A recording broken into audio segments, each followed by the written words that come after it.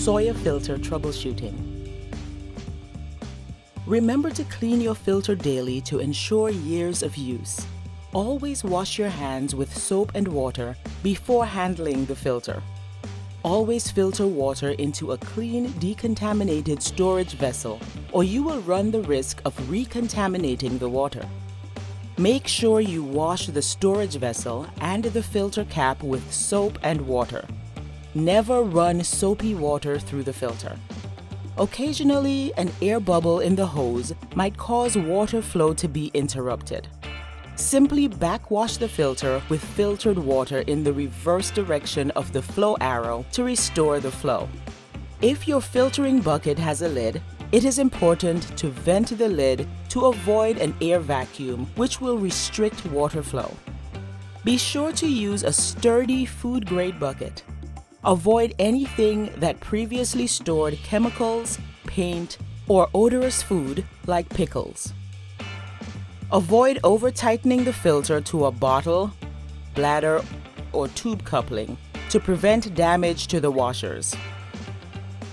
The maximum PSI for filtering and backwashing is 20 PSI. Do not exceed this pressure forwards or backwards on the filter. If backwashing does not adequately clean your filter, try alternating forwards and backwards flushing. Fill the cleaning plunger with filtered water, then push water in the forwards direction, in the same direction as the flow arrow. Refill the cleaning plunger with filtered water and push water in the reverse direction of the flow arrow. Repeat this process 3 times in each direction.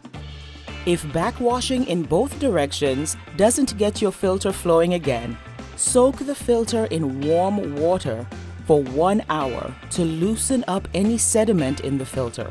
Do not use water that is too hot to stick your hand into.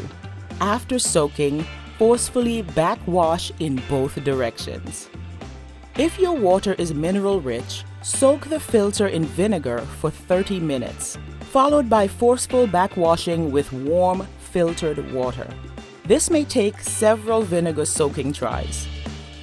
Sawyer also recommends occasionally sanitizing your filter. To do this, mix 1 white filter cap of standard fragrance-free bleach solutions with 1 liter of water. Then backwash the filter with the bleach solution.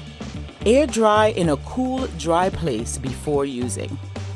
Important: Sawyer does not advise tapping or banging the filter to loosen dirt as part of the backwashing process. Store your filter kit out of direct sunlight when not in use, and make sure the filter does not freeze. Also, keep out of reach of children.